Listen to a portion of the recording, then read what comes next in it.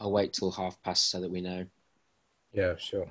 I've got they're starting to flood in now.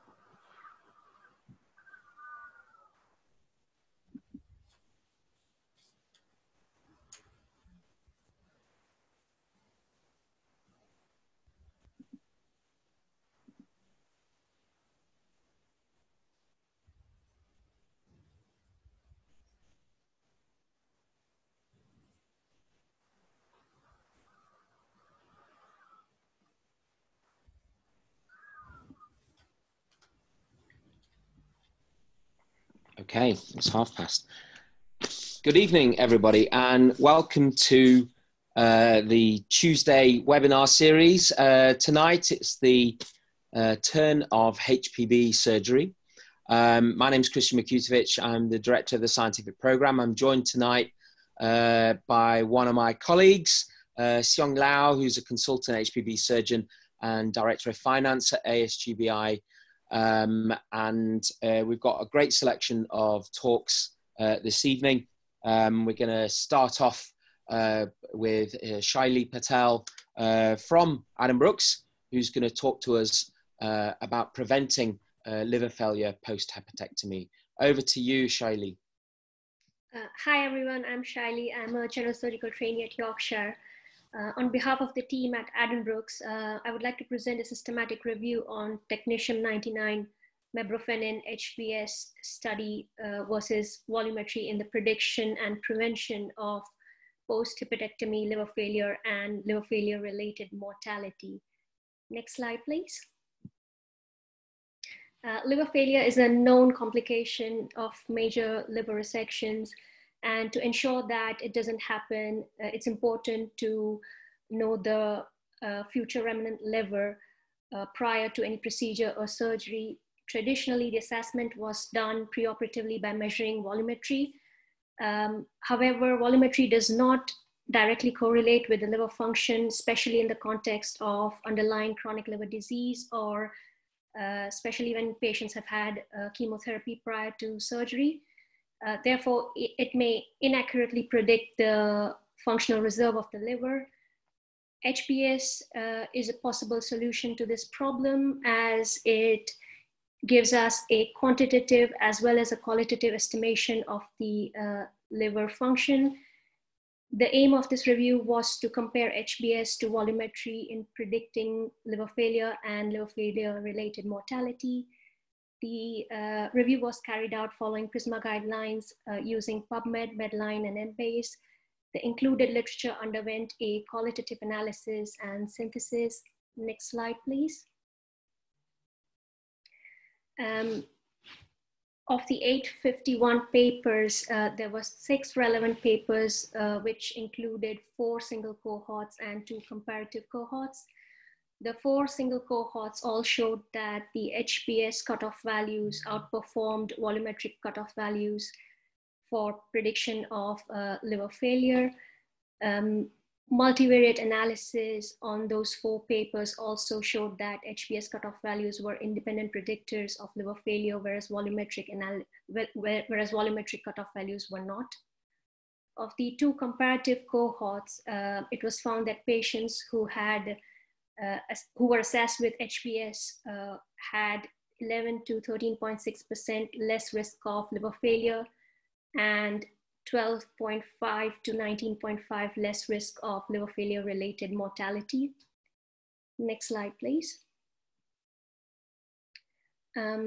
Therefore, it may be concluded that HBS may be an investigation of choice to guide eligibility for surgical resection, also for consequent selection of preoperative PVE or other hypertrophic strategies. The safe HBS cutoff values, as determined from the comparative study, were of 2.7% per minute per meter square for mixed disease entities. So that could be used as a future reference. However, the limitations of this review were that the studies included had very small sample size. There were no RCTs included in this analysis. and also the included comparative cohort studies varied in population, measurement methodologies, and PV cutoff values, making extrapolation less generalizable. Next slide, please. And that's it. Thank you. Any questions, please? Thank you very much, Shaili. I think that shows promise on how to accurately measure the functional liver remnant. Have you any ideas or thoughts on why HBS is not so widely used around the country? Is it expensive? Is it difficult to do? Why aren't we using it? Yes, one of the reasons is because it is expensive, and the other is the data is limited. However, because of these promising results, lots and lots of institutes, especially in Europe, they've started using HBS as a standard prior to surgery or any intervention such as PV or ALPS. Okay, very good. Let's see if there's any other further questions. No. Okay, we'll go on to the next speaker. Thank you very much. Over to you, Seong. Great. I think we have the next speaker from Glasgow. I think Priscilla Brennan is going to give us a talk on prognostic factors affecting survival following resection of distal cholangiocarcinoma. The floor is yours, Priscilla. Hi everyone, I'm Priscilla. I've just finished up a year of general surgery at the Glasgow Royal and was involved in this study looking at prognostic factors affecting survival of patients post-resection of distal cholangiocarcinoma. Cholangiocarcinomas are quite a highly heterogeneous disease group, and they historically and currently have quite a poor prognosis. There's been an increasing shift in managing this disease within its subtypes, being intrahepatic, perihilar, and distal disease, as they're becoming increasingly more and more their own distinct disease entities. The aim of this study was to specifically focus on distal cholangiocarcinoma and to assess the survival outcomes and prognostic factors associated with those after resections. So this study involved 83 patients from a single centre prospectively maintained database in Glasgow. All the patients underwent surgical resection over a span of about 25 years. Most patients underwent the classic Whipple's resection and the remainder extrahepatic bile duct resections. The results showed that the median survival was about 19 months and the overall survival at 1, 3, and 5 years, as shown on the screen, with the 5-year survival of 23.2%. Next slide, please. The plots shown were factors that were found to be significant in relation to the prognosis and survival outcomes after surgery. The most significant being perineural invasion and lymphatic invasion, associated with a much poorer outcome. Chemotherapy, however, on the other hand, was not seen to have a significant impact on the survival of these patients. Next slide, please. So, in conclusion, distal cholangiocarcinoma itself remains a highly poorly prognosed disease with very high recurrent rates, and the median survival fits with other studies that have looked at biliary tract cancers. Tumor resection is currently the only curative management of distal cholangiocarcinoma. However, studies are ongoing to look at chemotherapy treatments, but there's a lot more to be learned and there's a lot more research to be done for better therapeutic options. Thank you. Any questions? Okay. Thank you, Priscilla. It's quite an interesting study. The one thing that strikes me is that you've obviously found that adjuvant chemotherapy has not improved the overall survival. Has there been a change? Can you describe to me what sort of regimens of chemotherapy that has evolved in the 25 years? Say that again, sorry. Can you describe to me the practice of adjuvant chemotherapy within your unit? Obviously, this is a very long cohort in terms of 25 years of work. I presume that chemotherapy evolve during that period of time? Sure, yeah. And how do you reconcile this with what we know right now from randomized controlled trials on, for instance, BILCAP trials that has been done on cholangiocarcinomas? And obviously that has shown some benefit from adjuvant chemotherapy. How do you reconcile your data with that? Yeah, great question. I don't know the specifics in terms of the actual chemotherapies used, but I do know that they've developed over very recent years. So a lot of the cohort that we looked at, the majority got gemcitabine or capecitabine kind of in line with what was found at BILCAP. I think the majority of the randomized or the big clinical trials have looked at the biliary tract cancers and all, and not specifically at the different subtypes. So, you know, there's a lot more to go in terms of looking at the specific subtypes in terms of being effective. Okay, good. Just one last question. In terms of the chemotherapy, some of this, that do you think that the ones who had completed chemotherapy had impact, or are they all the patients, you know, some patients would have had Whipple's presumably and then had some chemotherapy but don't complete the full course? Do you have an idea about the chemotherapy that you guys have had, the patients have had? Have they all completed chemotherapy, or was there a lot of patients having undergone maybe 1 or 2 months of chemotherapy and then do not complete the full course? Most of our patients who completed, who started chemotherapy completed the courses. Okay, good. All right. I think, Christian, over to you for the next speaker. Thanks, Yong. So the next speaker is Mustafa Majid from Oxford, one of my good friends' unit. Giles obviously has a huge interest in cholecystectomy. Over to you, Mustafa. Hi there, thank you. So my name is Mustafa Majid and I'm a 5th year medical student at Oxford University. And today I present to you findings from a study into strategies of preventing gram-negative bloodstream infections of HPB origin. Next slide, please. So gram-negative bloodstream infections, or GNBSI, are a major threat to public health. They contributed to 5,500 patient deaths in England in 2015. Their incidence is rising, and they are one of the 3 largest drivers of antimicrobial resistance in the UK. Preventing these infections is therefore a crucial priority for the health service, with the government setting targets to lower the incidence of these infections over the coming years. The HPB cohort is the 2nd largest cohort of patients with GNBSI nationally, after the urinary system. Despite the size of the HPB cohort, few strategies have been explored to reduce the incidence of HPB-related GNBSI. To address this gap, we conducted a retrospective analysis of 388 cases of HPB GNBSI within our trust over a 4-year period to determine how many cases were preventable.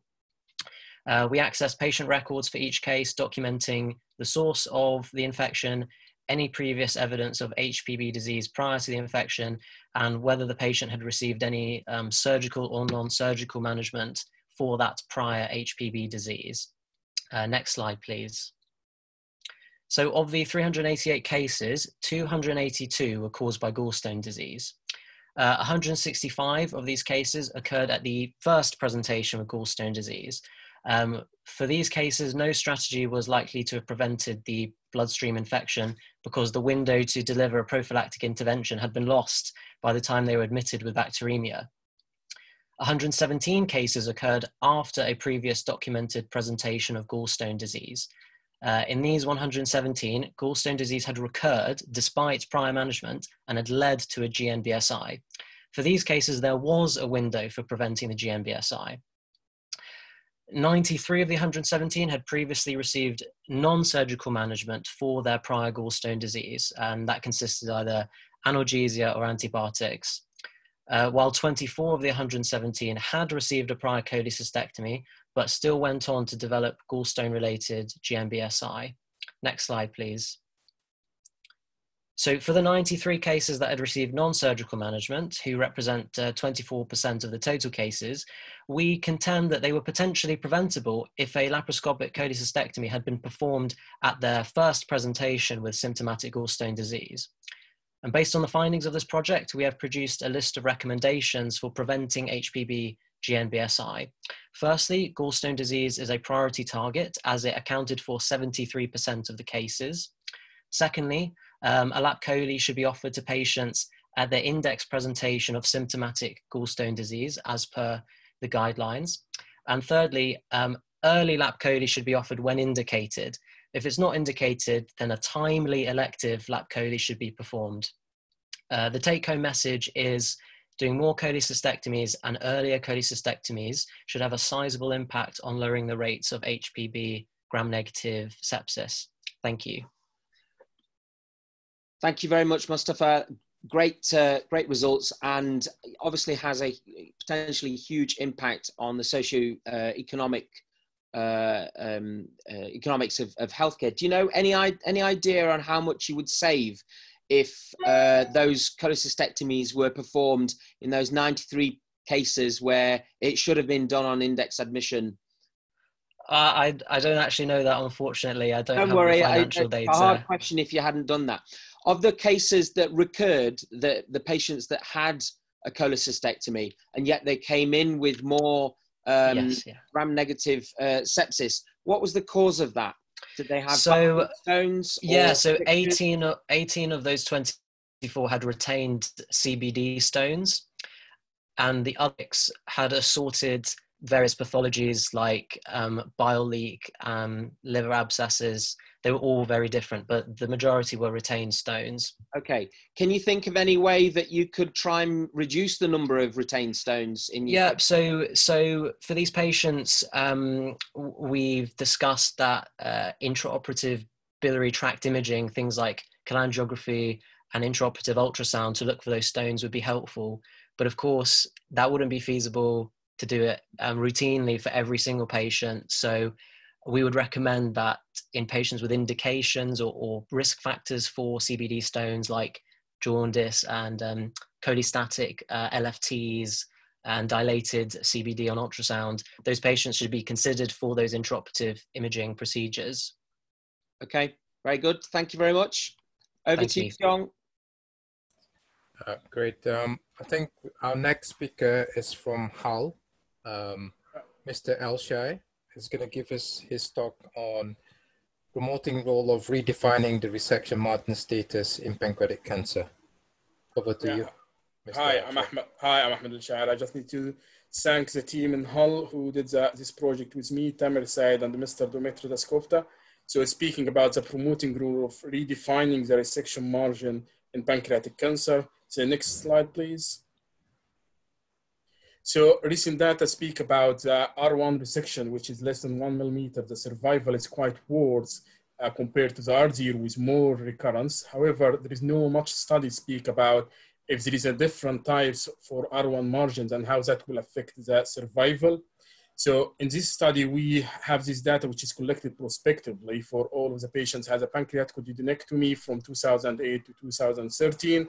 And we have a follow-up, which is median follow-up was about 6 years. So all of the tumor pathology has been encountered and the R status was evaluated.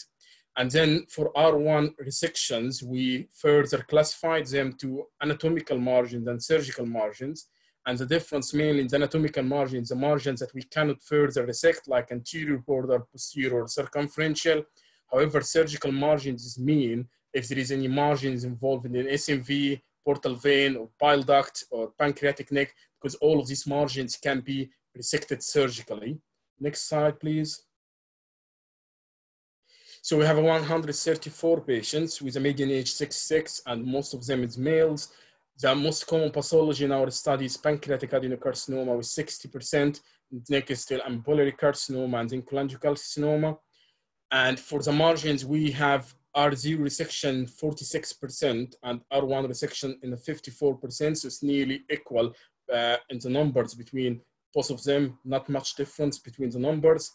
And then when we look for the survival, first we look for the pathology, and we found that the ampullary carcinoma has a best survival with about 5.8 years, and with a significant p-value compared to the rest of the pathologies, which is pancreatic or adenocarcinoma or cholangiocarcinoma.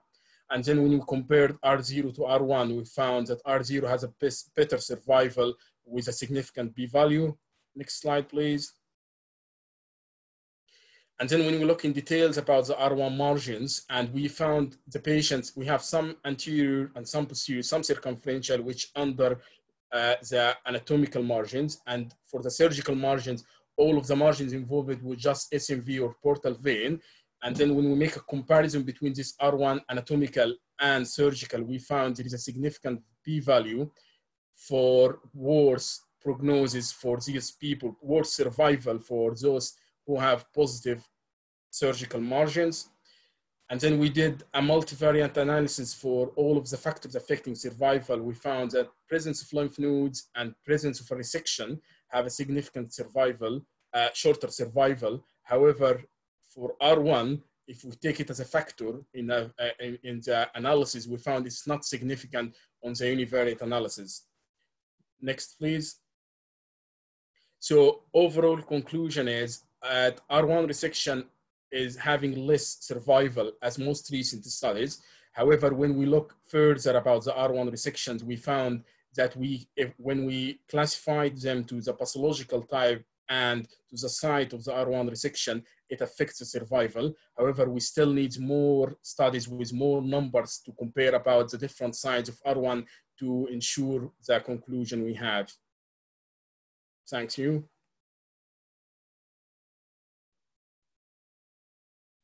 Any questions? If I understand correctly, sorry, I was mute earlier. Yeah, well done. If I understand correctly, based on your data, patients who have SMV and portal vein margin being R1 has one of the poorest survival. Is that right? Yeah, exactly. So portal vein or SMV, which we called as a surgical margin, has a worse survival compared to the anatomical margins with a significant p-value. Sure.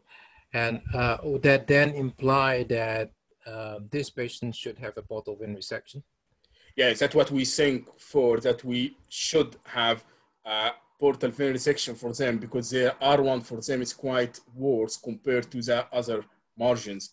Okay. And have you then compared within your data the patients who have had portal vein resection and no portal vein resection? Is there a survival difference? No, sorry, again, you mean about the patients had a portal vein resection and not, and don't have, right. No, we didn't have any comparison between that. However, we looked for all patients in general who had a portal vein resection, like for all patients, and we found it significantly affects the survival worse. So that means once the portal vein or SMV is involved, it affects the survival worse. Yeah, sure. The other thing is that obviously, although you managed to classify the margins into four different types, yes, from the surgical type, often from, as you know, it's not a single margin that's involved. Patients could have, anterior, posterior, it could have SMV, portal vein, because that's just a reflection of a bigger tumor and therefore worse biology. Yeah, so circumferential, we mean with circumferential if more than one margin. So if like anterior and posterior, we put it under circumferential. So essentially, are you saying then that the circumferential measured margins are when you have, let's say, two sites involved? Exactly, yeah. Is that, so how do you explain then that if you have two margins involved, but if you have portal vein involvement, that's actually far worse? No, so again, so circumferential is mean if it's anterior and posterior involved, okay? Yeah. And the numbers we have in circumferential is quite less compared to the others. So the very number of who have a circumferential as a number of patients are very less compared to the others. Okay. So the survival we have for circumferential with this small number was quite still better than the patients who have the SMV. The other thing is you mentioned about we have 4 descriptions for the surgical side, like pancreatic neck and bile duct. The only thing we think we don't have much numbers for the pancreatic neck and bile duct because we do frozen section in high frequency. So if we have any frozen so positive for pancreatic neck or bile duct, we continue resection intraoperatively. Okay, so we've got a question from the floor. Is there any difference in terms of the lymph node status in the groups of patients? Does lymph nodes affect the outcome? Yeah, so lymph nodes, we found it significant affects the survival as we looked here for the multivariant analysis. So all of patients has a node N1 at least, we have a worse prognosis compared to the other. So it was quite significant factor when we did a multivariate analysis. So is this a yes or no lymph nodes, or is it? Yes, yes or no, without looking for the numbers. Okay, so that's because very few patients would have node negative disease, if you know what I mean. Exactly. Okay, thank you. Yeah, thank you. Over to you, Christian. Okay, so we've got Dr. Pfeiffer, there's no first name here that I can see, from Arun Saha's group in Huddersfield.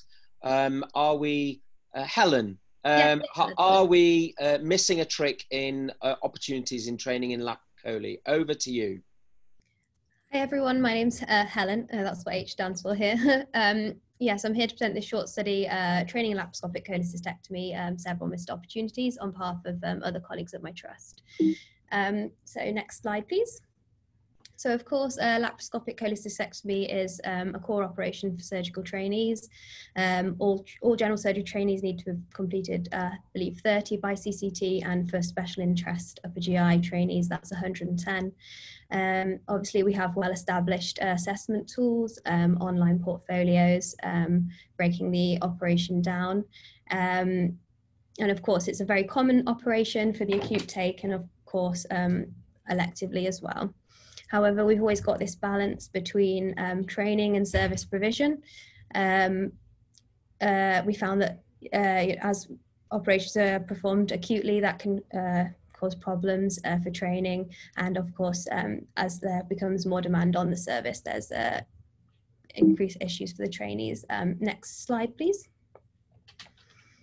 So our aims was to assess the variability in training for laparoscopic cholecystectomies for trainees, and then also to identify any factors that are associated with successful completion of the procedure by a trainee. We looked at all lap choles completed over a 24-month period retrospectively, from January 2018 to December 2019. Of course, we collected demographics for these, including who's completed the procedure and any post-op complications, etc. In total, there was 1,023 procedures performed in this study. 57% of them were acutely. Reassuringly, there was a 0% mortality and a 0% bile duct injury in the study. Interestingly, in 2018, 41% of the procedures were completed by a registrar, which differs with 2019, where only 20% were completed. We had 3 operations completed by a CT in our study. Factors that we found were associated with the operation being completed by a registrar are the level of the trainee, so ST6 to ST8, the trainer themselves being an upper GI specialist, the trainee having performed at least 40 cases prior, and also the trainee at the time being allocated to an upper GI firm. Next slide, please. Limitations, of course, it's a retrospective study, some issues with how data is collected at the time. No trainee is the same. We have trainees at the trust from ST3 to ST7 or 8. They'll obviously have their subspecialty interests, and the needs of a junior trainee and how many they might complete by the end of the year will of course be different to somebody that's higher. There were differences in the 2018 patients, 2019 patients, a greater proportion in 2019 were performed acutely, which has issues in terms of, for example, although you could have an upper GI on call at our trust, the trainee at the time could be a colorectal trainee, so their skills might be different and their needs might be different. And we also noticed in 2019 there was an increased demand on the service in terms of waiting times for elective procedures, and therefore at the time of the elective list there might be pressures on the surgeons to complete the operations. Another limitation is we didn't really collect any data on how difficult the procedure was and whether that affected who had completed it. And of course, this study is, the way the data is collected is quite black and white, and a lap chole can be broken down into stages and steps. And of course, as I mentioned before, the needs of a junior trainee to those more senior are different, and therefore this study doesn't really capture those grey areas in terms of how much was completed by a trainee. And of course, depending on who's written the operation note, there's some ambiguity as to who completed it, depending on whether they've written themselves as first or second surgeon. So to conclude, it's potentially disappointing findings, especially with that only 20% of procedures being completed by a registrar, and shows, I guess, positively that there's a lot of scope for training that we could improve on. Obviously, if we broke the operation down and did some more modular training, trainees need to be aware of what they can and can't do and make sure they're building on that each time. Potentially having lists of just having lap choles, and then that gives the trainee and the trainer the whole day to sort of develop the skills and still complete parts of operations, and then that means the operation is still completed by the end of the day with demands on the services. And of course, increasing access to theatre. Obviously now we're going through the COVID and all the difficulties that have, but positively our trust is making sure that we're trying to facilitate learning. Most of our elective lap choles are now being performed actually outside of the trust, and we're working with the college and things to try and facilitate training in the private sector, which is obviously difficult. Thank you. Any questions? Thank you very much, Helen. I'd like to start myself. We do have some questions from the floor. You've mentioned modular training. Now, it's something that in pancreatic surgery we've used for quite a while because there are so many distinct steps with Whipples. In terms of a laparoscopic cholecystectomy, how would a modular training for that be taken up by trainees?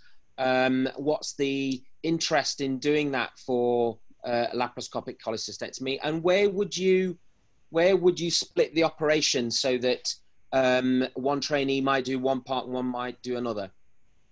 I guess, thank you for the question. I guess firstly, just basically depending on the type of training, obviously if someone like me, it'd be starting with pneumoperitoneum, putting ports in, and then obviously finding your callows and your safe triangle, and then slowly starting to dissect. And then you've got obviously you're looking for your ducts and clipping them and etc. This kind of thing. So I guess that would be how it could be broken down, etc. So that leads on to the question from the floor is, do you think that the solution would be dedicated SPR training lists? And you've alluded to the fact that that's not really very possible in the private sector at the moment, although I'm still trying to do some training in my private lists, NHS private lists. Mm-hmm. Do you think that's the solution for the future, given our COVID situation? Yeah, do you have any better solutions? I guess, yeah, I mean, I think to be honest, that probably would be a great solution, because I guess you're agreeing at the time at the beginning of the list what the needs of both people are, and having it dedicated would sort of not forget that there is an opportunity for training, which can often get missed if we don't sort of say that from the start. So I guess it's yeah. Okay, hold on. We do have one final question. Do you feel current logbooks cover the modular training? If at my level of training, unfortunately, I don't have a huge knowledge of this. I have to admit. So apologies, I can't answer that question. I don't think it does actually take into account modular training. It takes into account final numbers of cholecystectomies done. So it is a very relevant question. Thank you very much, Helen. That was really interesting. Over to you, Seong. Okay, thank you. Our next speaker is from Monkland in Scotland. The causes of conversion in laparoscopic cholecystectomy, lessons learned and strategies to reduce this. Hisham. Hisham, I think are you mute? Can you unmute?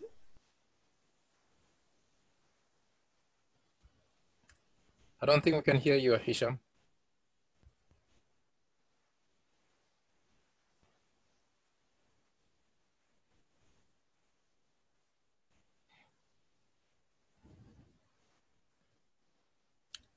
Can you hear us, Hisham?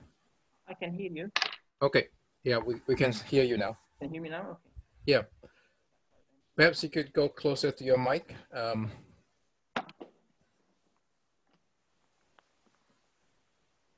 Okay. Go ahead. Yeah, my name is Hisham, specialty doctor in NHS Lanarkshire. Yeah. About the course of conversion, laparoscopic cholecystectomy, lessons learned, and how to. Next slide, please.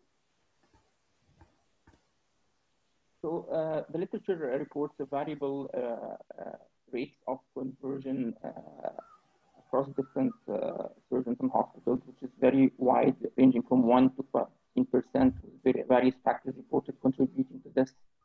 We aim in our study here to show how subspecialization and high case volumes can reduce conversion rates safely and the strategies we use to reduce this. So we had a large series of 5,738 laparoscopic cholecystectomies performed over 28 years by a single surgeon or his trainees, including 1,218 laparoscopic bile duct explorations.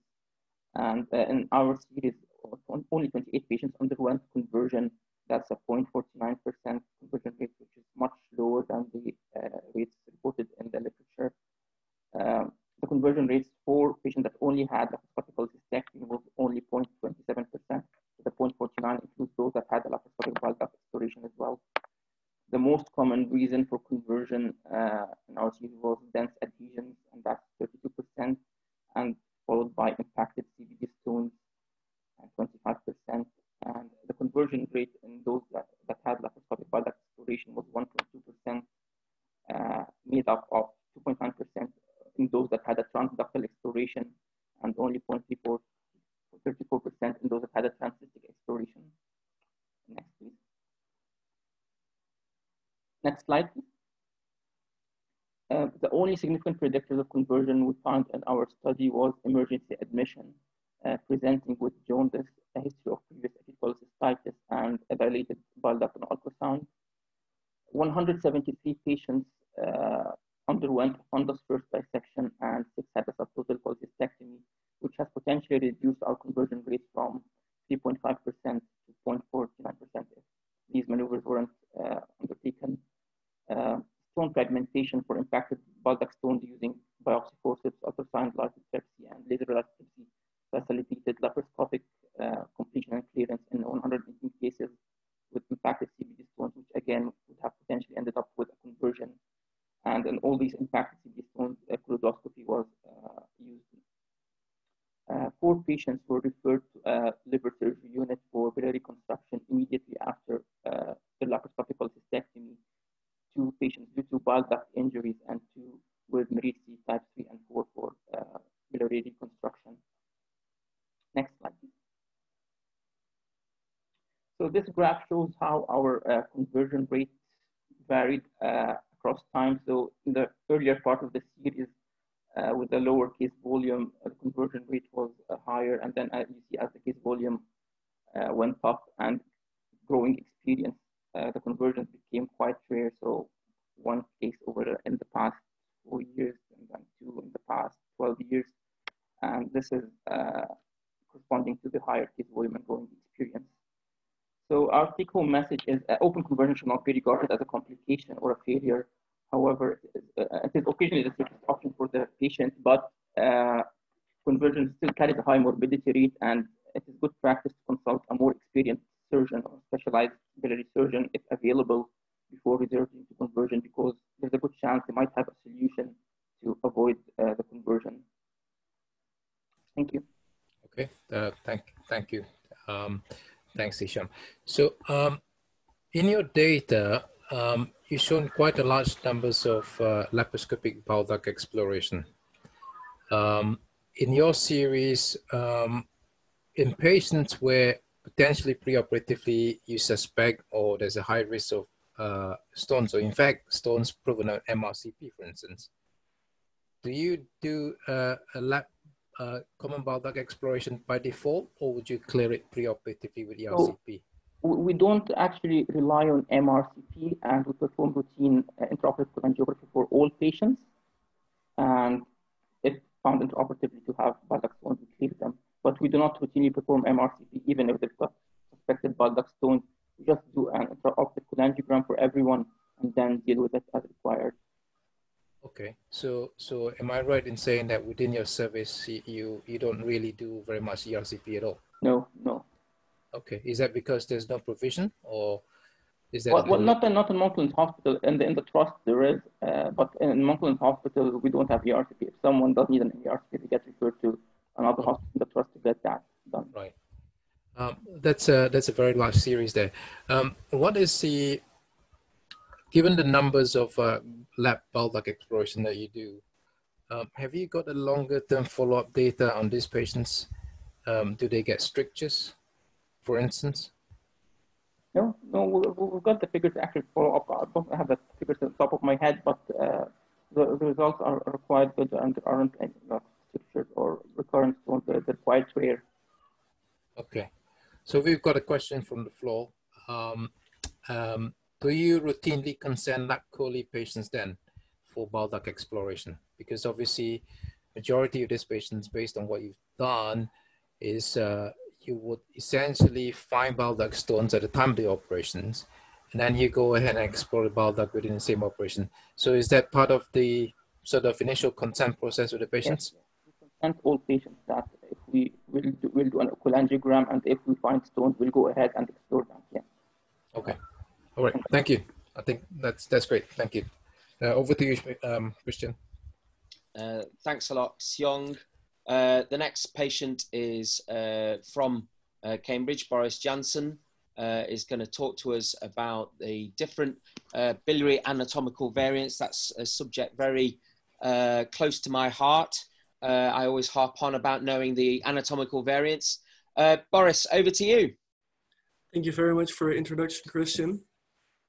So I'll be telling you today about our project in which we did a meta-analysis of the prevalences of, that's biliary anatomical variants, based on which we developed a new comprehensive prevalence-based classification system. Next slide, please. So in short, when you're doing extensive liver surgery, hepatic resections, unawareness of anatomical variants may lead to severe complications with adverse outcomes for patients. But unfortunately, earlier research is quite inconclusive about the prevalences of said variants, making it difficult to actually implement this knowledge. So to address this issue, we performed a systematic review where we included all literature which actually addressed the issue of prevalence of intrahepatic biliary anatomical variants. And from this literature, we extracted all the prevalence distributions. But as they use different classification systems, such as the Huang, Choi, Okuba, or Kuno, we combined them to a single system focused on 5 variants, including 1 category which allows for other variants. And we then did a separate meta-analysis for each variant using a multinomial logistic mixed effect model. Next slide, please. So we found a total of 35 studies which are relevant for this question. And in these studies, we found 11,700 patients. So here you can see our anatomical classification and the prevalences of each subtype, where type 1 is the most common anatomical variant, which is found in 66%. Then type 2, which consists of type 2A and 2B, wherein one of the right sectoral ducts drains into the left common duct, or the left duct, either it being right posterior or right anterior, and this percent is found in 14.1% of the patients. Then type 3, which is the trifurcation, which is found in 11.7% of the population. Type 4, where the right posterior duct drains into the common hepatic duct, in 6.5%. And type 5, where the right posterior duct drains into the cystic duct, which is found in 0.5% of the population. Next slide, please. So there are several points to discuss from this project. In short, we've provided a novel prevalence-based classification system, which is both based on the most extensive meta-analysis to date and the merits of the earlier systems with a focus on surgical relevance. So type 1 is usually not prone to be any issue during surgery. Type 2 is relevant during left hepatectomies and living donor liver transplants. Type 3 is also relevant during living donor liver transplants. And type 4 and 5 are relevant during cholecystectomies. And there are several areas of attention regarding this paper which you need to be aware of. And I think that's, there are quite extensive differences to be found between populations. Unfortunately, we couldn't really cover it in this short presentation, but these will follow. They need to be aware of the 0.5% of variants which are not covered by this classification system. So there are also quite a lot of subtypes that can also be clinically relevant. And finally, there's a difference between the 2A and the 2B, and we're not really aware of the prevalences of these subtypes. And also the literature which we actually used doesn't really report on these differences. So that's it. Thank you. Thank you very much, Boris. That was a really nice presentation and has a lot of surgical applicability. I'll just start with my question, and then we do have one from the floor straight away. In England or in the UK, we're not really taught about the variations unless you're a HPB surgeon. Given the difference in the posterior sectoral duct going into the common hepatic duct for cholecystectomy, obviously this is of relevance to all surgical specialties. Where do you want to go next with this project, and how do you think you should best disseminate your findings? Excellent question. Obviously, this is of more relevance to other surgeons as well. Well, I think first of all, publishing would be a good thing to do to spread the word. But yeah, furthermore, I think it may make sense that every surgeon who's actually working on the biliary tract should really be aware in their curriculum of these subtypes and the actual consequences of these. So I should include it in the teaching curriculum. And absolutely. And how are you going to address the 0.5% of other variants? Obviously, these are the variants that we as HPB surgeons are really careful over, because they're the ones that can trip you up when you're doing a hepatectomy or living donor transplantations. How are you going to try and address these 0.5% other variants? Are you talking about when you're doing surgery? You've addressed the common ones, the ones that are really prevalent in your meta-analysis. What about the rare ones that HPB surgeons really need to know about? I'm actually not aware about all those separate variants because there are a lot of them. I found when doing this research. So for this project, we were really trying to focus on the main clinical relevancy. That's great. I look forward to the paper. I think it's something that all trainees should read. Thank you. The next one is an easier question for you. What is your view on the role of ICG, indocyanine green, for intraoperative bile duct visualization? So that's the green ICG test that we can sometimes use for intraoperative visualization of the bile duct. Have you any experience, or what's your view of that? I do not have any experience. No experience. At all, so, yeah. It's okay. Seong, rescue him. I will put you back on. Thanks a lot, Boris. Thank you. Thank you. So we have the next paper from Birmingham. Mr. Jansen will be giving his talk on intensive management of borderline arterial and locally advanced pancreatic cancer results in surgical outcomes comparable to resectable stage of disease. Over to you, Jansen. Mr. Jansen. Thank you very much. My name is Hans Lembach. I'm the clinical fellow in HPV and transplant surgery. Thank you for the opportunity of presenting this paper. Next, please. So, as you all know, multimodal treatment is the standard of care for borderline and locally advanced pancreatic cancer. But the logistics of detection, evaluation, and treatment of these patients are challenging and can impact results. So our unit has an active management of this group of patients. The aim of this presentation is reviewing the surgical outcomes of patients with locally advanced and borderline arterial pancreatic cancer. This is a retrospective review of patients treated between 2017 and 2019. Locally advanced and borderline arterial biopsy-proven PDACs. We reviewed patient data, neoadjuvant chemo, restaging, and surgical results. Next, please. So basically, 637 patients were seen in our MDT with a suspected PDAC. 200 of them had a suspected borderline arterial or locally advanced disease. These patients were sent to EUS guided biopsy and oncology evaluation.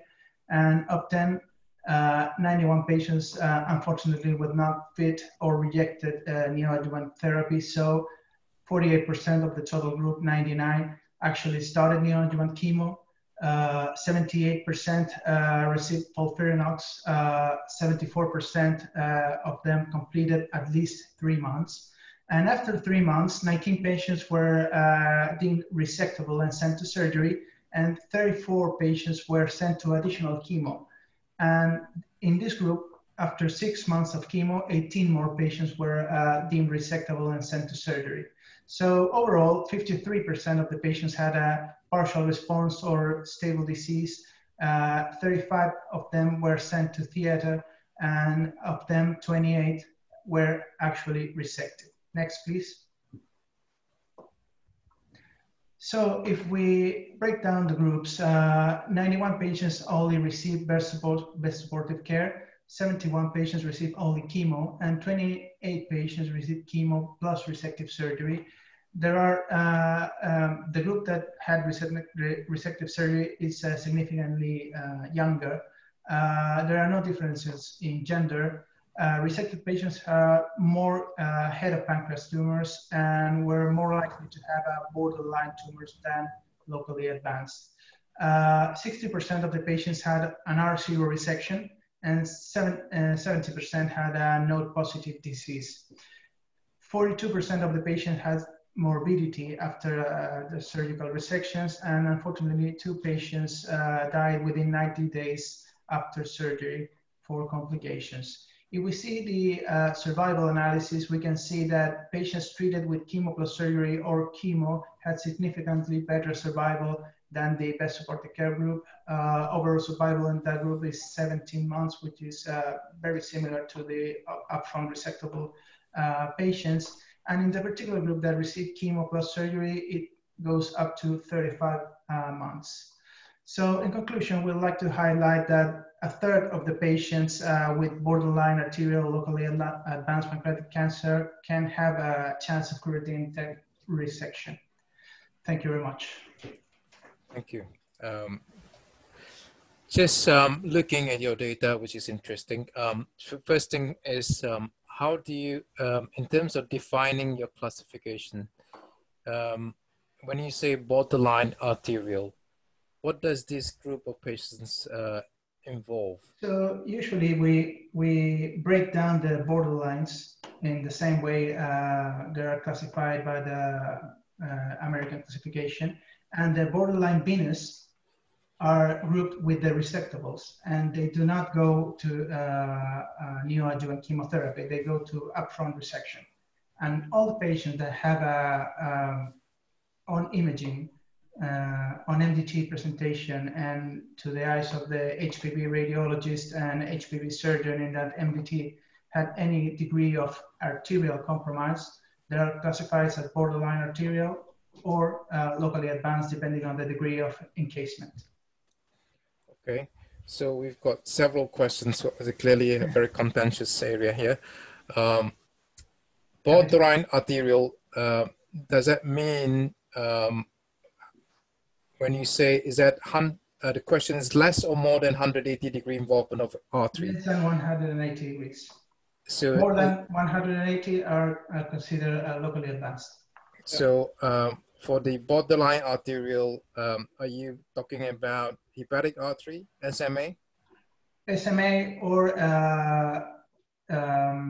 hepatic artery, yeah, not complete replacement.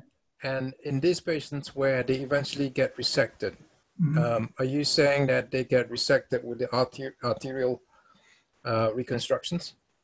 So the arterial reconstruction rate in our series is 14%. There's one patient that had an SMA resection and reconstruction. 2 patients had celiac resections with reconstructions, and 2 patients had accessory hepatic resections. The rest of them had what we call periadventitial dissection. That means that we dissect off the arteries from the tumors. Okay, so for us to manage this difficult disease, often it's about who are the patients that you're going to select to do this sort of operation. Can you tell me, in Birmingham, how do you decide who are the patients that you're going to resect and who are the patients? Obviously, from CT is not reliable in this context when they've had chemotherapy. So how do you decide? So that's an excellent question. First of all, when we say active management, one of the things we have changed in the latest years is that any patient that has locally advanced or borderline arterial are considered as potentially surgical. And they are sent for chemo with a neoadjuvant intention. After 3 months, we reevaluate in MDT. We rely on imaging, and basically we, as you say, CT is not reliable to say if the patient will be resectable or not, but we can see if there is progression or not. And all the patients that do not progress are evaluated in the MDT by at least 2 or 3 HPV expert surgeons to see if they can have a trial of resection. That's the pathway we use. Okay. So the next question from the floor is, how many patients had vein or arterial resection? I think you covered one aspect on the arterial resection. How many of them had vein resection? Yeah, so the vein resection rate in this series is high, 80%. We have half of the patients have a resection with end-to-end anastomosis, and the remaining have a reconstruction with grafts. We usually, as we are a very busy transplant center, we use cadaveric vein grafts for the grafts. Okay, the next question that comes in line with that is that did any of this affect the survival? I think you showed survival curves of chemo plus surgery. Yeah. For those patients with arterial resections, is the outcome any worse or better?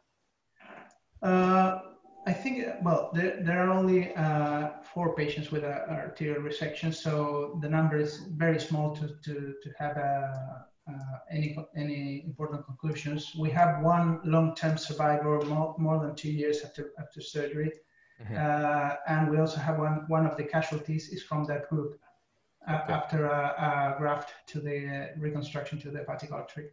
So I think it's a bit of both. Okay, great. Interesting. Okay, I think, Christian, over to you for the next speaker. Yes, certainly. So we have Stephen O'Brien from Louisville in Kentucky, who's going to talk to us about myopenia and myosteatosis in chronic pancreatitis patients. Over to you, Stephen. Thank you. Moderators, ladies and gentlemen, thank you for the opportunity to present our work here today. My name is Stephen O'Brien, and I'm actually currently a core surgical trainee now in Cork, Ireland. This was part of some of the research that I did when I was in Louisville, Kentucky for the last couple of years. Next slide. Chronic pancreatitis is a relatively common chronic condition and is associated with significant morbidity. Surgery is further associated with morbidity and mortality. Previous studies have demonstrated the adverse role of assessing preoperative muscle mass in patients undergoing surgery for pancreatic cancer. We hypothesize that preoperative myopenia or low muscle mass and myosteatosis or low muscle quality is associated with adverse postoperative outcomes. Prospective surgical database was queried for patients who underwent pancreatic surgery or other abdominal surgery for chronic pancreatitis between 2011 and 2018. Preoperative CT scans within 6 months of the date of surgery were analysed to measure myopenia and myosteatosis. Our outcome variables were major complications and length of stay. Next slide, please. This study included 75 patients, with the majority being female. Using the Tiger-O classification, idiopathic or obstructive pancreatitis were the most common causes, and a significant number of these patients were found to be myopenic or myosteatotic. The most common operations performed were pancreaticoduodenectomy, a subtotal pancreatectomy, or Puce-Dose procedures, which consisted of 63% of patients. In terms of our outcomes, 21% of patients had a major complication as assessed by a Clavien-Dindo score of greater than 3A. And a large number of patients were readmitted both at 30 days and at 90 days, with 44% of patients requiring or having a readmission within 90 days. After adjusting for comorbidity status as assessed by the Charleston Comorbidity Index, both myosteatosis and myopenia were significant risk factors for a major complication. And myosteatosis alone was associated with increased length of stay. Next slide, please. We concluded that both myosteatosis and myopenia were common in this cohort of patients, and they're both risk factors for adverse outcomes. The incorporation of this metric could help to stratify patients undergoing surgery for chronic pancreatitis. And furthermore, as the majority of these patients will have preoperative CT imaging, this could provide a valuable objective tool to help identify patients in need of nutritional and physical optimization prior to surgery. Thank you for your attention. Thank you very much, Stephen. Really good results and a very important and often neglected patient group. Now that you've identified that having low or poor quality muscle mass has a negative effect on patient outcomes, what strategies can you think of that you could implement to mitigate these? Well, I think what makes this particular group of patients more complex is their, ability to essentially absorb nutrients, and because they're in a kind of chronically catabolic state, they do represent a significant challenge. So in other major surgical resections, things like prehabilitation and prehabilitation units have been successful in changing patients' muscle mass and therefore their outcomes.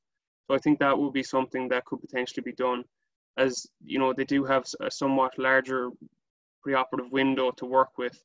They could potentially undergo kind of more intensive nutritional therapy or have more intensive work with physiotherapy prior to coming to surgery. Absolutely. I think that's something that's, because it's not cancer, people don't think about prehabilitation for patients with benign conditions such as chronic pancreatitis. Given you've got great results in showing poorer outcomes, do you think this is something that you should use in the clinic in terms of consenting your patients? So I think it does represent it in terms of, yes, it could be incorporated into your consent management. However, I think with current strategies of actually measuring myosteatosis and myopenia in patients, it does represent it like a technical challenge. The current programs that are available, some of them can cost us, thousands of dollars or thousands of pounds every year for an institution to use. The software that I use and that I've used for previous projects is an open source free software. So it just means, training either, your registered nutritionist or some people on your multidisciplinary team to use. I think it is a feasible, feasible tool for people to learn. I think we had a question from the floor, but I think you've just answered that. What is your approach to assessment of myosteatosis? So it's something that needs a special program to learn so that you can actually measure it. Yeah, so I mean, in our hospital, so currently in Cork, so we have, we use impacts, and that what I've typically done is you can get those scans kind of exported to an institutional computer, put them on, and analyze them using a free software. It does require a little bit of it does require a bit of learning how to use it, but it is something that can be on hospital computers. Is it quite time consuming? At the start, it is time consuming for an individual person to learn. However, after going through a training period, the scans can be analysed in less than 5 minutes. Excellent, very well done, very interesting results. Next one's down to you, Seong. Okay, so we're entering the next set of presentations, which are the talking posters. So it'll be a short presentation followed by one question each. The first talk from this section will be from Nadia from Manchester, who's going to tell us about pancreatic trauma. Hi, good evening, everyone. I hope I can be heard. Today evening, I'll be presenting a short descriptive study on the management of the contemporary management of pancreatic trauma in a tertiary HPB centre, which was my previous trust at the Manchester Royal. So as we all know, pancreatic trauma accounts for about 0.2 to 1% of all trauma-related injuries worldwide. The American Association for the Study of, or the Surgery of Trauma rather, grades pancreatic ductal involvement, or uses pancreatic ductal involvement as a major determinant of the outcome and the injury severity. Surgical resection has been traditionally advocated for most major pancreatic ductal injury, which is AAST grade 3 and above. However, recent advances in radiological and endoscopic procedures, such as radiologically guided drains and ERCP, has improved conservative management options. The method that we chose to employ was a retrospective study. Patients presenting with pancreatic trauma from between the years of 2015 to 2019 to a major trauma center, who were reviewed by the HPB services or admitted under their team, were identified using hospital databases. Radiological results like CT imaging from the initial trauma and the clinical notes were used to record the severity of injury, the management modalities, complications, and the outcomes. The result of our study, which is displayed on the table on the right, shows that there were over 20 patients within that cohort over 4 years. The median age range for those patients was 22, and the range was between 2 to 65 years of age. Half of these patients were below 18 years of age, and 80% of them sustained blunt trauma. Only 4 of them, 20%, sustained penetrating trauma, which is gunshot injuries and knife injuries. 80% also had other associated injuries, such as duodenal injuries, digestive tract injuries, vascular and bony injuries as well. There were no grade 5 injuries, which is major disruption of the pancreatic head. Most of them were grade 4 and the rest were grade 3 and grade 1. Of the 13 patients with grade 3 and above, most of them underwent surgical intervention primarily for associated injuries such as digestive tract injuries and extra-abdominal injuries. Of the 4 of them who did undergo surgery for pancreatic related injuries, there were 3 pancreatectomies and 1 pancreaticoduodenectomy. Overall, most of the patients were managed non-operatively, and half of these patients had blood or blood product transfusions on admission. Complications were mostly due to infected collections in the immediate post-operative or rather late post-operative period. Upper GI bleeds were developed in about 3 patients requiring embolization, and 1 patient sustained or developed hypocalcemia in the late post-operative post-traumatic period. In conclusion, this is a limited study. It was a small series of patients, although it was for a prolonged period of time. And we have demonstrated that selective conservative policy of managing pancreatic injury, including those with ductal injuries, is associated with acceptable outcomes. Okay, thank you. Thank you, Nadia. Let me see if there are questions from the floor. So let me ask you a question.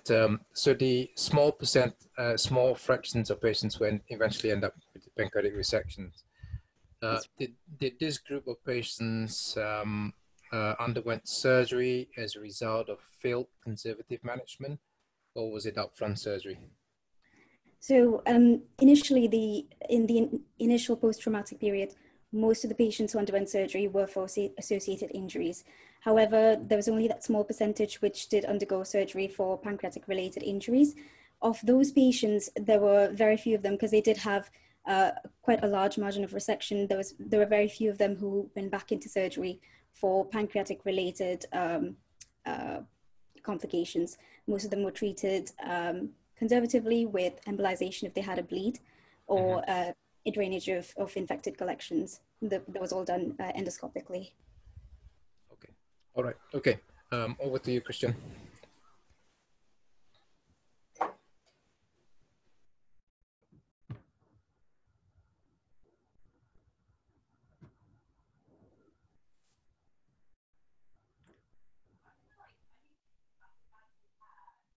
Christian, you're on mute. Sorry about that. So Catherine McGurk is going to talk to us about the effect of venous resection on pancreatic adenocarcinoma. Over to you, Catherine. Thank you very much. So my name is Catherine McGurk, and I'm a fourth-year medical student at King's College London. And in my study, we were looking at the benefit of venous resection on survival for patients with venous invasion. So resection is considered the gold standard curative treatment for pancreatic cancer, as it will eventually result in an R0 margin, hopefully, if the surgery goes well. But unfortunately, pancreatic cancer is often locally advanced at the time of diagnosis, meaning that a standard pancreatic resection isn't really enough. And so for those patients who might have venous invasion, venous resection may be needed as well as a standard pancreatic resection. When looking at the literature, it became quite clear that the survival impact of venous resection is a highly controversial topic. And there's no real conclusive answer as to whether it provides additional benefits when compared to the complications that it presents in terms of operative outcomes. And so the aim of my review was to evaluate the survival benefit of patients by comparing the overall survival of patients undergoing venous resection to patients undergoing standard resection. So to do this, I performed a search of Medline, Embase, the Cochrane Trials database, and clinicaltrials.gov, looking for studies over a 10-year period, so back from 2009, because this study was conducted in 2019. And we were looking for comparative studies. Unfortunately, there were no retrospective randomized control trials, so all the data came from retrospective cohort studies.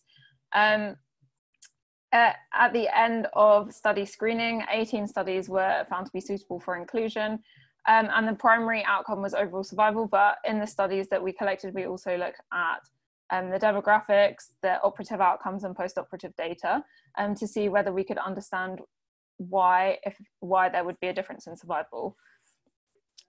So from our cohort of 18 studies, we had a total of 4,728 patients, with 1,247 undergoing venous resection. As you can see from the chart, of the 14 studies that reported overall survival, 12 reported a difference in survival between venous resection and control cohorts, with the survival being poorer in the venous resection cohorts. And of those studies, only 3 of them actually reported a statistically significant difference. But when looking at the actual raw data, you can see that there's a clear clinical difference in the survival outcomes.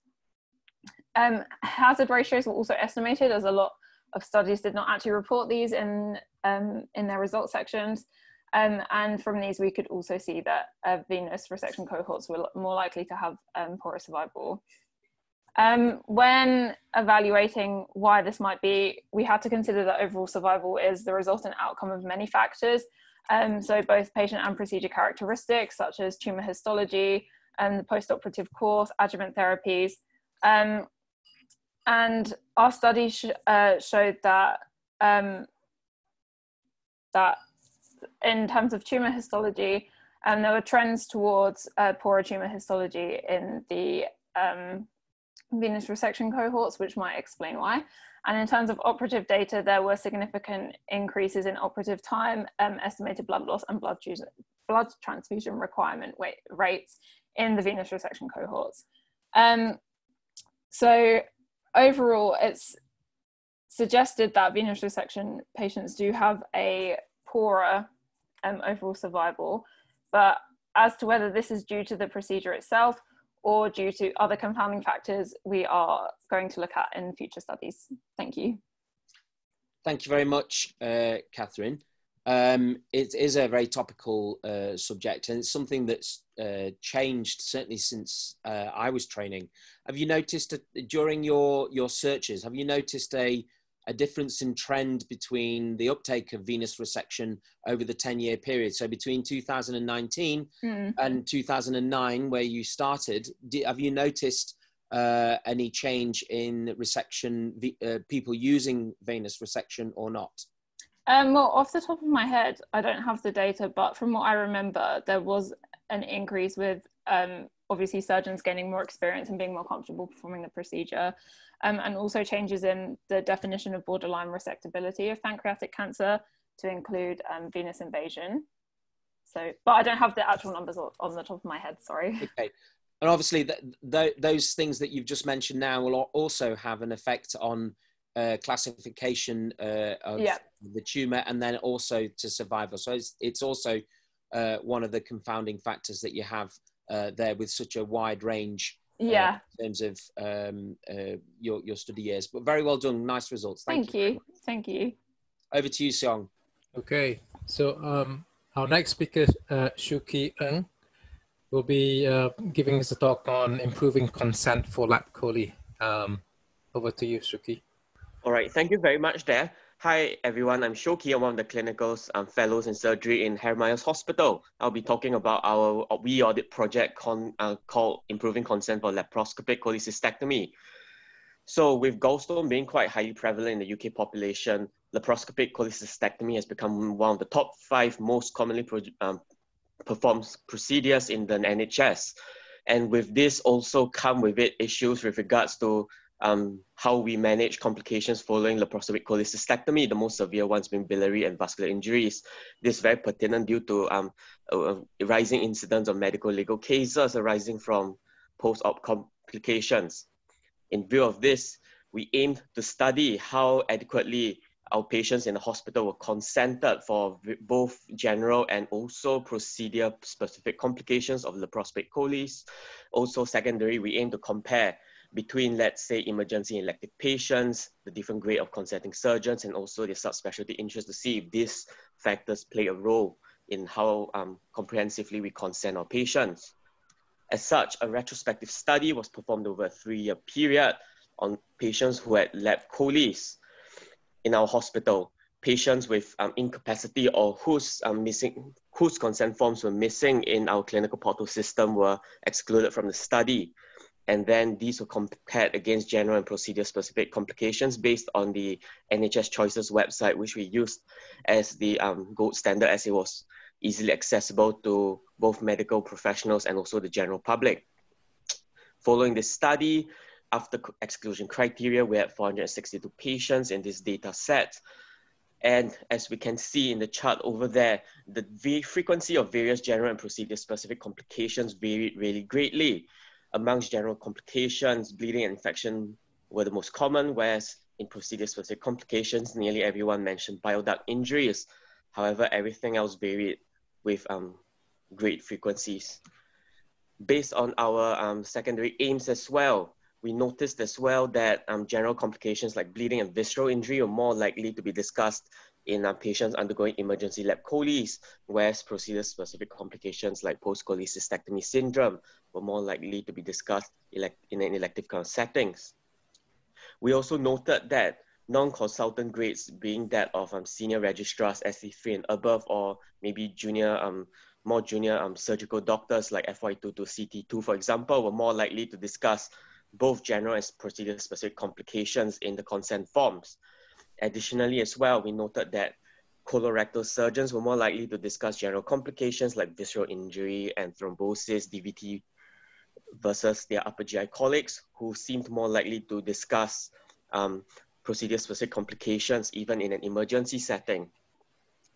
As such, we conclude that the quality of consent taken for LCs in a hospital is varies quite a lot and is thus suboptimal. This is because different patients are getting a slightly different version of the various risks that would entail with a laparoscopic cholecystectomy procedure. We propose that a more structured approach such as procedure-specific consent forms would be helpful in standardizing the consenting process for patients regardless of whether they are having it as an emergency or elective procedure. We also think that patient information leaflets given to patients at the earliest possible instance will also help in the consent process by educating them and promoting earlier discussion of the procedure. Thank you very much. Okay, thank you, Shuki. It's an important question, an important area for sure.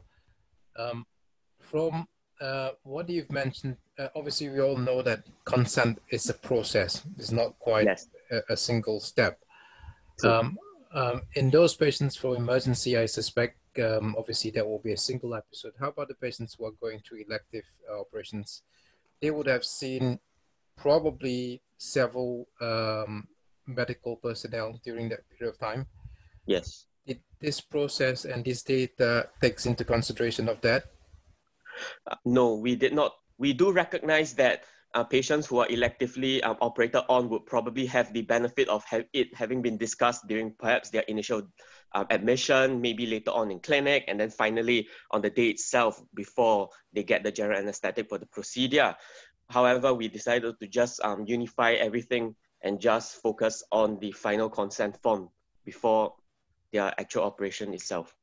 So essentially, maybe the data is a bit in real life could have been better than this, essentially. Perhaps so. From what you said, in the new sort of virtual world, is there something that we could do to educate the patients or inform the patient before going for a procedure, do you think?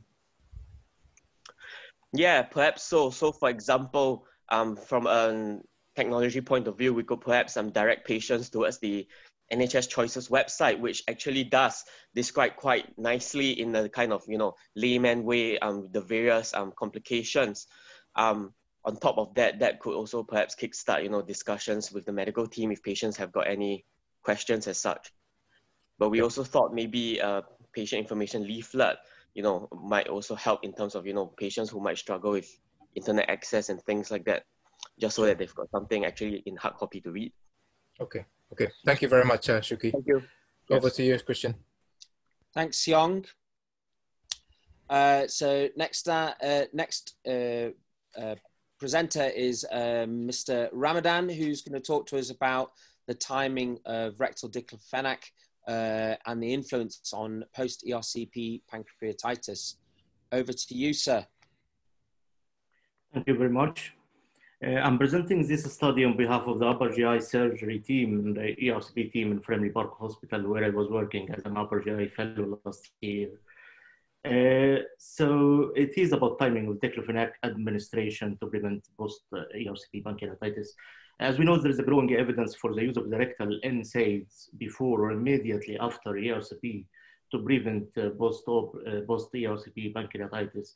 Although many studies have investigated that a rule of NSAIDs in the prevention of pancreatitis, the timing of administration is still controversial. Our standard practice in the unit was to give rectal diclofenac immediately post ERCP, but we observed the surge in the rate of the pancreatitis from January 2019 to September 2019, which was 4.7% when compared to the rate in the preceding 2 years, which was 3.2% in our unit. Therefore, we conducted this study to evaluate if the effect of changing our practice to pre-ERCP rather than post-ERCP diclofenac, based on the result of 2 meta-analyses recently published in 2017 and 18 about that. In order to do that, we divided our cohort of included patients into 2 groups. Group A, or post-ERCP group, which is the standard practice, and the data were prospectively collected and retrospectively analyzed and included all patients came to the unit from September 2016 to September 2019. Then the data after change our practice collected from October 2019 to December 2019 after changing our practice to the pre-ERCP diclofenac.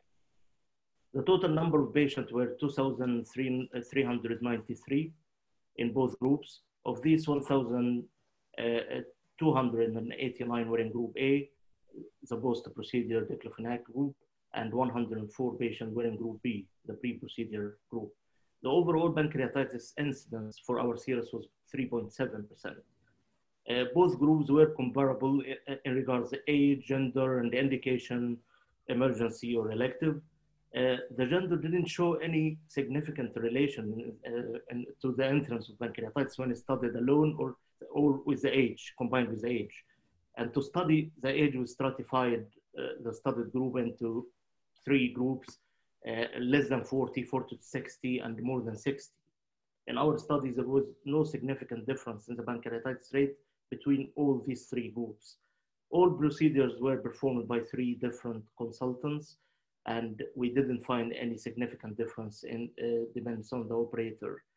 The rate of pancreatitis was 3.6% in post-ERCP diclofenac group, compared to 5.7% when we changed our practice. Although it is clinically significant, which put us off doing that, actually we stopped the study, but the difference didn't show any statistical significance. There was a statistically significant difference in the incidence of in comparison to elective procedures. In conclusion, our unit overall incidence is within accepted national and international standard. Pre-ERCP rectal diclofenac is not superior to post-ERCP diclofenac based on our results. However, we think that additional multi-center head-to-head high-quality RCTs are needed to compare actually the effective time of administration and incidence of post-ERCP pancreatitis. Thank you very much. Thank you very much, Mohammed. That's interesting results and a big series. Can you tell me how many of your patients would have had prophylactic pancreatic duct stents, and whether that had an effect on your pancreatitis rate? Yes, excellent question, because only NSAIDs and the pancreatic stent has proven significance in prevention of pancreatitis. But unfortunately, we haven't tried any in our unit, actually. It's not our standard. So we didn't do that in one of our patients, actually. Okay.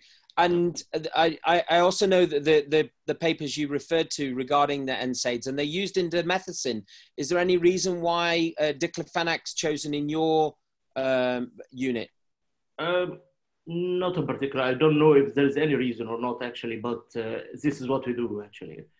Yeah. Thank you very much. You're welcome. Thank you. Over to you, Seong. Okay, our last paper is from Huddersfield. Arendt, you're going to give us a talk on follow-up of patients with symptomatic gallstones who are ineligible for entry into sunflower study. Good evening, everyone. Last but not least, thanks for inviting us on to talk about this talking poster, and for convening this webinar series over the last few months. It's been really appreciated. We've all learned a lot from it. I'm presenting on behalf of our 2 associate PIs that we've had for the last 2 years at Huddersfield Royal, Alex Dosis, last year's associate PI, and Sarah State, this year's associate PI. We've been keen presenters and part of the Sunflower trial over the last couple of years, and as you know, it's aiming to compare expectant management versus preoperative imaging of the common bile duct in patients with symptomatic gallstones. And broadly speaking, patients are randomized into either laparoscopic cholecystectomy or preoperative MRCP. The inclusion and exclusion criteria have been very well set and very well categorized. But amongst all various coffee rooms and theatre suites over the last year and a half since the trial started, there's a feeling that perhaps some patients who are the moderate risk common bile duct stone, those patients who maybe had higher liver function tests or a more dilated bile duct, they're actually the really interesting patients that we want to try and know what to do. Whereas the low risk common bile duct stone, broadly speaking, would have a fairly low risk of test abnormality anyway. So we felt it'd be interesting to look at a group of patients who did not meet the inclusion criteria for the trial. So patients who were screened, who would have otherwise consented to be part of the trial, but did not meet the inclusion criteria. So we then thought it'd be interesting to look at those patients and follow them up and see what happens outside the trial. We took 100 consecutive patients who were screened and were excluded. And of those, the majority were those that fell into the criteria of a high risk of common bile duct stone. And indeed, the great proportion of those were those patients who had deranged liver function tests out of the inclusion criteria. There were a small proportion, 7 patients of the 100, who had a dilated common bile duct. And then the remaining 16 patients had a various number of reasons as to why they were not included: unable to have an MRCP, lymphoedema or a perforated gallbladder, or severe pancreatitis. And a small group of patients had a change in the clinical plan. Overall, of the 100 patients who were excluded, so thought to have a higher risk of common bile duct stone, only 13 had a common bile duct stone subsequently diagnosed in the 6 months after their screening. Of the 77 patients who had deranged liver function tests, the majority had an MRCP, and that perhaps tells you about how these patients are managed on a standard DGH acute surgical tape. Very commonly, these patients will be having an MRCP. And broadly speaking, those patients admitted under a specialist upper GI surgeon went on to have a laparoscopic cholecystectomy and cholangiogram, of whom a small proportion had common bile duct stones. But those patients who admitted towards the end of a tape or under a non-specialist upper GI surgeon tend to have an MRCP. And again, a fairly small proportion of these went on to have a common bile duct stone. Common bile duct stones were associated with bilirubin ALT that were 3 times the reference range rather than twice the reference range currently set as the exclusion criteria for the trial. Of our patients who had a dilated common bile duct, all of them had an MRCP, and again, a small number of those had a common bile duct stone. So in summary, we found that when the exclusion criteria are followed for this trial, the actual proportion of patients who had a common bile duct stone was relatively low, but it's possible to think that these are the patients in whom the diagnostic uncertainty, the diagnostic challenge is even greater. Those patients who have raised liver function tests outside the trial criteria, and therefore support the suggestion that inclusion criteria for the trial could perhaps have been expanded or could be expanded to help us answer the question for the moderate or higher risk common bile duct stone. Thank you very much. Thank you, Arvind, for that presentation. So in those groups of patients where, am I right in saying that the dilated common bile duct, patients where any sort of imaging modality showing dilated common bile duct, they do have a pretty high risk of common ductal stone? Yeah. If you look at 7 patients, kind of 40–50% of them had common ductal stone. That's right. And interestingly, so a dilated common bile duct beyond 8 millimeters or a liver function test that were over 3 times the reference range, both were associated with a higher risk of common bile duct stone. And so duct dilatation in itself, or in and of itself, is perhaps one of those criteria where you would think about a higher risk of common bile duct stone.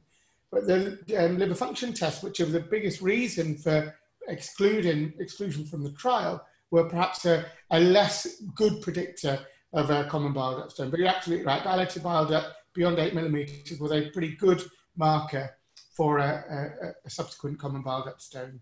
So I guess the group that you think could be expanded for the trial will be the ones where they range LFTs, but not so bad. So. Yes, that's right. You would certainly think that expanding the LFT criteria might make the question that we as surgeons want to answer that bit more useful and relevant as well. I think the trial itself is excellent, particularly for us allowing to answer these questions within a trial setting. But it just makes you wonder that, like, were the criteria to be expanded, some of the harder patients, the harder decisions would be answered by the study as well. Okay, good. So how are you going to take this forward? Are you going to speak to Giles? Yeah. Well, I don't think that this is something that's only being discussed in our unit, and I think the trial investigators are very responsive and open. Certainly, I know there's been lots of talk about expanding inclusion criteria in the past, but more than anything else, it's something again, you know, these trials and these studies do evolve and change, and we'd be happy to present this at the next National Sunflower Investigators meeting. Thank you, Aaron.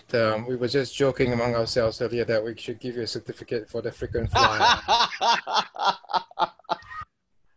Yeah, anyway, it does feel like that. we appreciate the contribution. I think with this, we will conclude the session tonight.